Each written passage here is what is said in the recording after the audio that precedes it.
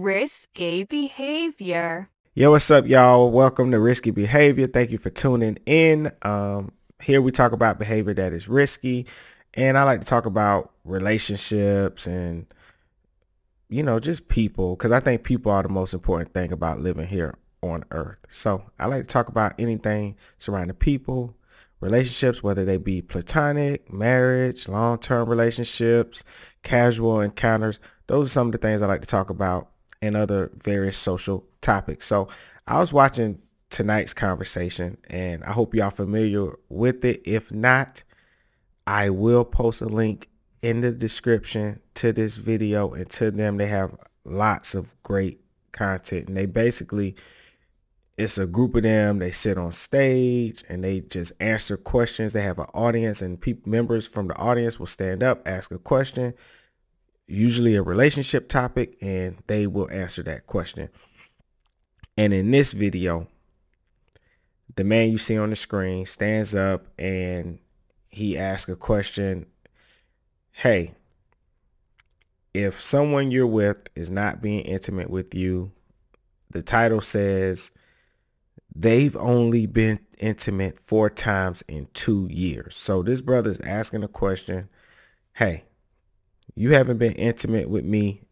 When is it okay to step out on that relationship? So naturally I said, well, hey man, let me have a conversation about intimacy. So in today's video, we're going to be just dealing with intimacy. So I came up with a little something before the video starts. So I'm going to say intimacy: emotional, physical, intellectual, and spiritual, serves as the cornerstone of a deep and fulfilling relationship.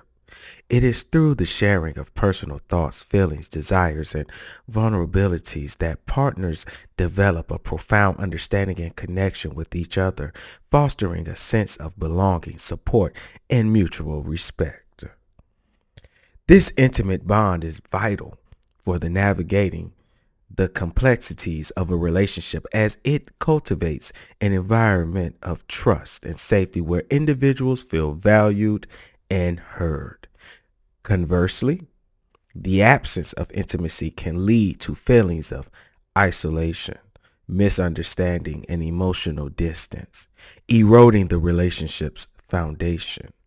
Without the nurturing presence of intimacy, partners may find themselves disconnected, unable to effectively communicate or emphasize with each other, ultimately jeopardizing the relationship's health and longevity. Therefore, actively cultivating intimacy. You hear that? Cultivating intimacy. There's a lot of things you can do with intimacy, but cultivating intimacy is essential for sustaining a strong, vibrant, and supportive partnership.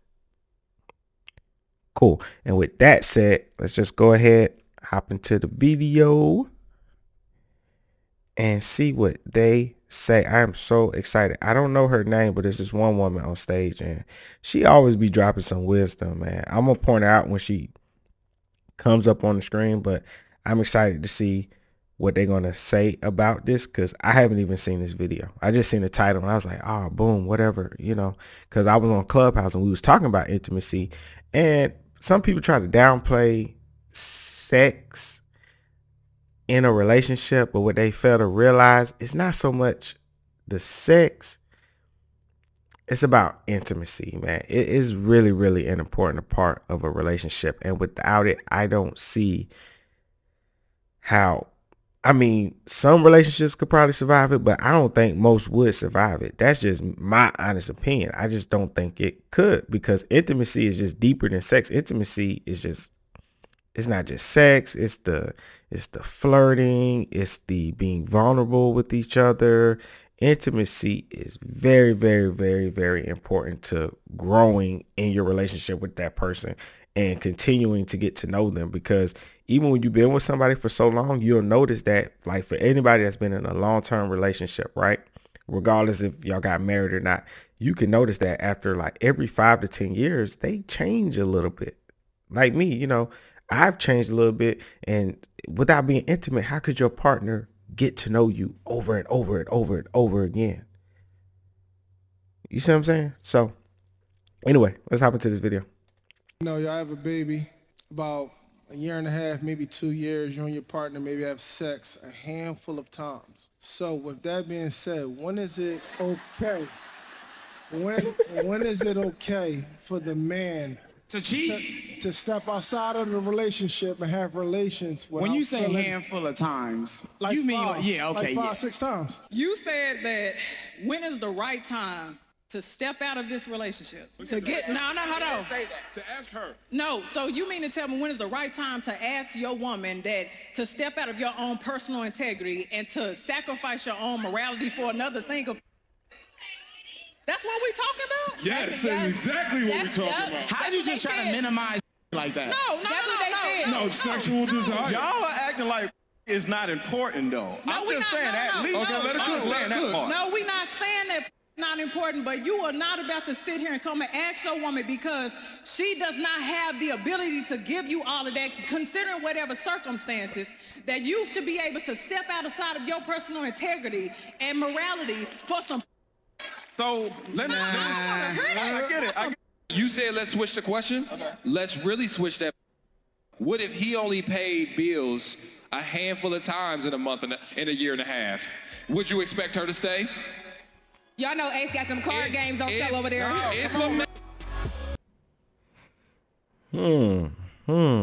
That was interesting. He always got to throw a curveball in there. Oh, but the lady I was talking about, she usually, when she speaks, I feel like she always got a good head on her shoulders. Her right there. Oh, let me not. That's a crazy pose way to stop it. Hold on, let me find. Okay, I ain't want her. Well, she still kind of looked angry in that one. Well, she was angry. She ain't like them trying to say what they were saying. But to me, she is right. You have to maintain your integrity, right? And the importance of maintaining your integrity is that even if that relationship is not going to work, you got to keep in mind is that when you go to your next relationship, right? They're going to ask you what happened in the other relationship. And I would hope that you wouldn't lie. I would hope that you would be honest, because they might find out anyway. You don't want to be the person that stepped out on your relationship because y'all went through something. And you see what I'm saying? You don't want to be that guy. You really, really don't. That's not a good sign, and I think it's important what she said about maintaining your integrity and your principles is because if you don't have integrity and principles, how can you fix the problem? And that's why a lot of guys in that situation would step out and would cheat because they simply lack the tools to really find out what's going on. Because he also said that because he put this in the story. So we have to stick to what he said. He said something about them having a baby. A lot of things change when you have a kid. And this is why they tell people all the time. A lot of times people get into these relationships and the relationship might not be doing too well. And people think, well, maybe if we have a kid or maybe if we have another kid, if they already got one, it'll fix everything. And that's just not true. It's not true. Kids pull parents apart in a way. They can bring you together if you and your partner have a solid relationship, meaning y'all are taking them to do karate, ballet, violin lessons, piano lessons. So they can bring you together in that sense. They can bring a family together because everybody huddles around that child. And so therefore it can bring people together in that way. But remember, I just said they huddle around that child. The child becomes the center of attention. And that's what separates them. And sometimes when you're in a relationship, like me, I'm married. Sometimes when you have kids, you do go through an awkward period where it seems like the intimacy is not there. And you got to learn to talk to your partner, have that conversation. You got to learn to power through that, because you're going to go through that. I've even heard some couples express that the other parent is jealous of the child. That happens all the time as well. And so I would not tell that brother to, or the sister, because a woman could honestly be in that position too. Find out why y'all not intimate first.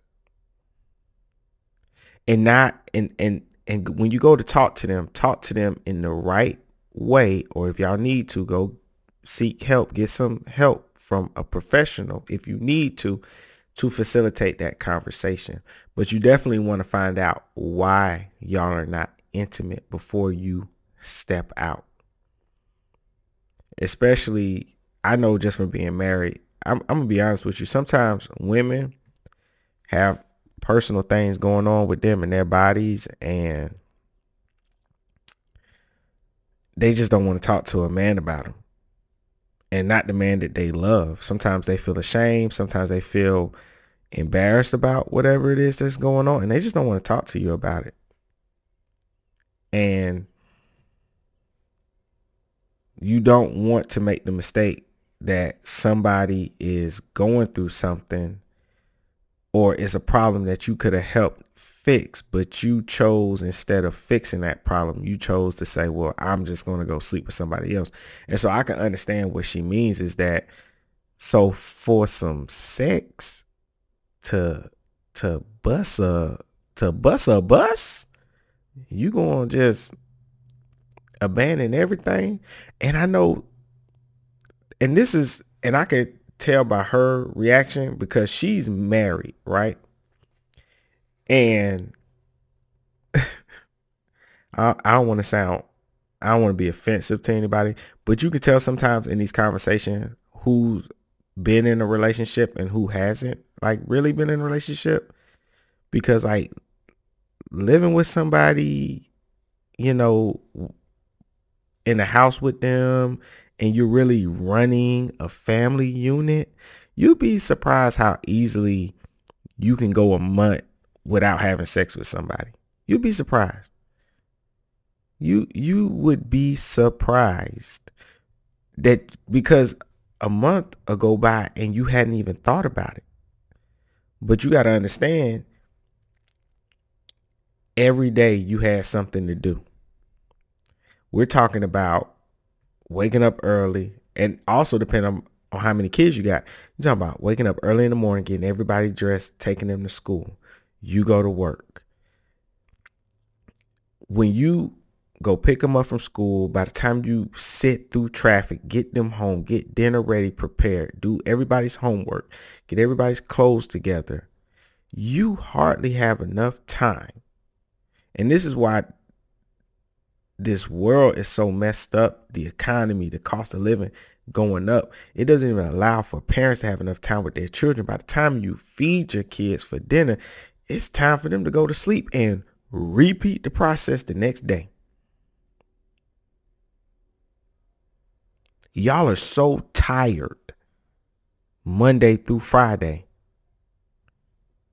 Y'all didn't even have sex. You didn't. When did you have time to do it? Sometimes you so tired, you know, sometimes, you know, we get, sometimes guys, you know, we'll unwind, we'll be on the couch. You wake up 2 o'clock in the morning, you have fell asleep on the couch. You like, when did I sit down on the couch? So I know people go like, huh? How y'all ain't had sex? And it's easy. It's so easy. It is. And that's why a lot of times marriages and relationships have problems, because people don't realize how easy it is to forget about your partner. People don't realize how easy it is to forget about yourself. Some of y'all got dreams, things y'all wanted to do, go back to school, and you don't even realize it's been 3 years since you said you had that dream and you ain't did it yet. Time will slip by fast on you. So I can understand this. I would encourage this brother to just go get help, to be honest with you. Because I think some people in it being insecure, they think, oh, well, we ain't had sex. We ain't been having sex. They probably having sex with somebody else. And that's so not the case. It's really not, because think about it. If you haven't been having sex with your partner, how can you think about it this? Look, if you're a guy, right, and you haven't been having sex with your wife, right? Have you been having sex with somebody else? No, y'all both haven't been having sex with each other. It makes no sense for you to accuse her of cheating, right? Because that's the only reason I could think of a guy would say, I'm about to step out. You must think your woman is cheating on you, because if you know that y'all both not having sex, you're not cheating. Why would you assume she's cheating? So therefore, you know, oh, okay, it's a problem. Just go fix it. Find out what's going on. And if she is doing something or in a space that you don't approve, like she said, like the lady said, hey, keep your integrity, lead the relationship, and that way you know you did everything right and there's nothing on your conscience and stuff. So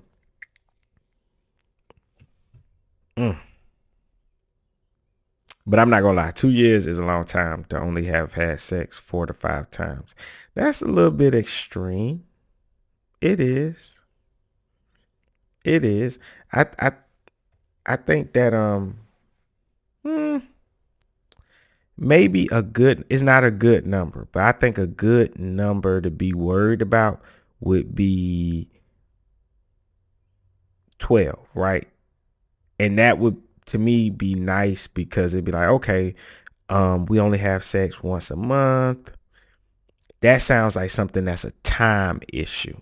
That sounds like y'all might need to go ahead and take time off a little bit more. Maybe take one day off, you know what I'm saying? Or, you know, at least try to take one day off out the month extra to kind of pick up on that intimacy. But here's another thing that I think about too, right? Because just because you and your partner is not having sex doesn't mean y'all lack intimacy. So to me, these are the things I would worry about, right? So regardless if me and my wife have sex, right? I can't think of a day that we're not flirting, that we're not joking with each other, messing with each other, right? So even the times, like the weeks or whatever, where we were just tired, I can still say that we were happy. We were still flirting. We were still finishing each other's sentences. We just understood that, hey, I'm tired, you tired, and boom. And my wife, and she's good for this, she'll go, hey, because we got our favorite hotel. She's like, hey, I called your mama. She gonna watch the kids and we gone. You know what I mean? So even in times where you're not having sex, I would only really be worried if you think about it and you're like, wait a minute, not only are we not having sex, but we're not even cuddling. We're not even, you know, kissing each other, you know, like, you know, guys, we like to walk through the kitchen, smack you on your butt, bite you on your neck, kiss you on your neck or something like that. Like, it still need to be some flirting going on and stuff like that. So from his question, I can't really get a full picture of what's going on in their relationship and stuff, but it sounds like it's a real issue and stuff like that. He asked it as if he was asking for somebody else. I think he asking for himself. I don't know.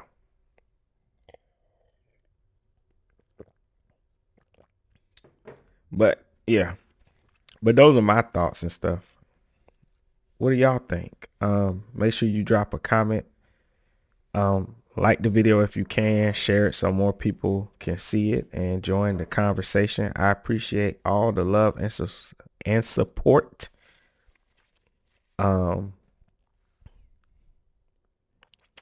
So that's it. I will catch y'all next time. How important is intimacy in your relationship, and what does it look like for you? Risky out. Risky behavior.